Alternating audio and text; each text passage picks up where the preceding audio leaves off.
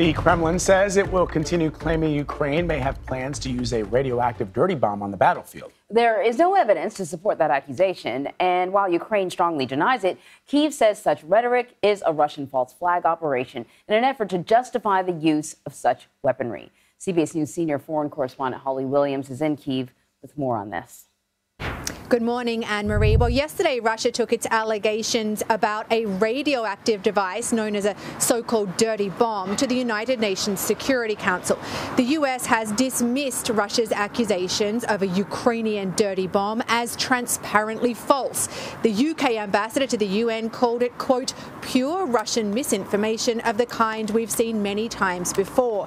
And Ukraine suggested Russia could be laying the groundwork for a so-called false flag operation, accusing Ukraine of what it actually plans to do itself. Now, a dirty bomb is not a nuclear bomb and would be less harmful. But by using conventional explosives to spread radioactive material, it's an effective weapon of terror. Yesterday, President Biden was asked whether Russia could be preparing to use a dirty bomb or even a nuclear weapon following its accusations about Ukraine. I'm not guaranteeing you that it's a false flag operation, he said, but it would be a serious mistake. Ukraine has asked the UN's nuclear watchdog to inspect 2 sites here that Russia claims are involved, though once again, it hasn't given us any evidence of that. Anne-Marie. Holly, thank you very much.